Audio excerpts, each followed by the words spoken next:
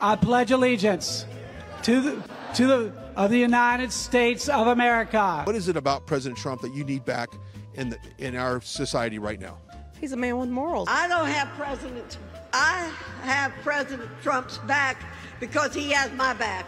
I'm with President Trump because he has your back. The positive swamping. Does the fact that your niece's existence is good and they have a right to life, does that fact justify rape? He had experience in something else. You know that. Mass deportations are going to start. If you don't like that, then don't vote for President Trump. A woman's not going to be a good president. She don't have no balls to scratch. Nobody's ever seen it. Nobody's ever seen anything like this. They're coming in from jail. That's why they shut down the laptop. Oh, right, the penis pictures that were going to decide America's future. We're getting rid of the Romneys of the world. Hunter then said, yep, my dad's the big guy. All a woman's good for in my book is having babies and taking care of the house.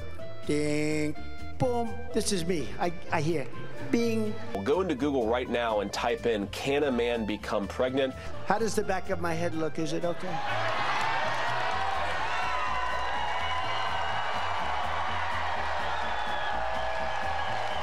You're being considered for a VP slot. Is that something you're open to? I would be open to that.